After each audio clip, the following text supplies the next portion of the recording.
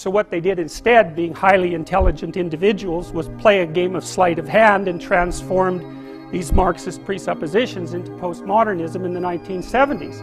And the idea basically was, well, the working class isn't going to rise up and crush the bourgeoisie because, first of all, they're getting rich and that wasn't supposed to happen. And second, well, it sort of seemed to be a catastrophe when that occurred, let's say, in Russia.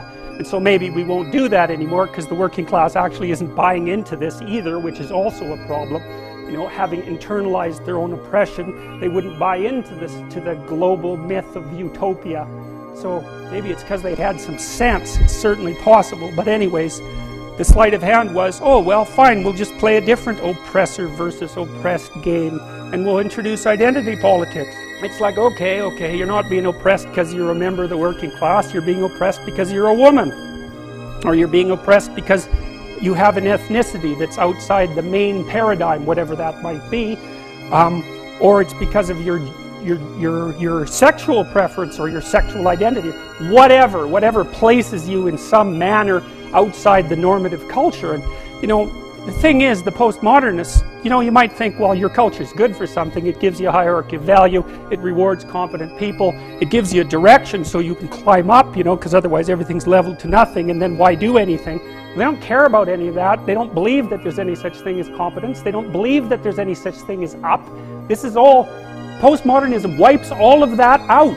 And so when the postmodernists analyze a text, all they care about is how it privileges the position of the author and who it oppresses.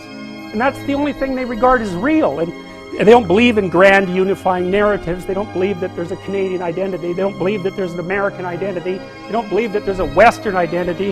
They don't believe that value structures exist, or if they are, they're irreplaceable with some other value structure. They certainly don't believe that they have any biological grounding, that there's any such thing as a human being. It's all socially constructed, which is really convenient if what you want to do is be the author of an entirely social constructed utopia that you can run. And then when the Marxists say, well, that wasn't real Marxism, what it really means, and I've thought about this for a long time, it's the most arrogant possible statement anyone could ever make.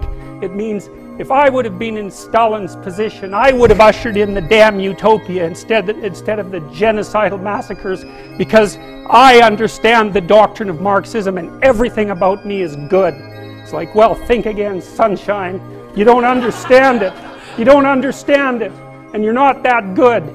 And if the power was in your hands, assuming you had the competence, which you don't, you wouldn't have done any better. And even if you had, there would have been someone else waiting right behind you to shoot you the first time you actually tried to do anything good. And that's what happened to all the old guard who ran the damn revolution.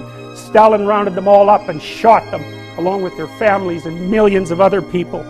So even if you do happen to be that avatar of moral purity that you claim implicitly, the probability that you get to act out your goodness in relationship to those possessed by your ideology is zero.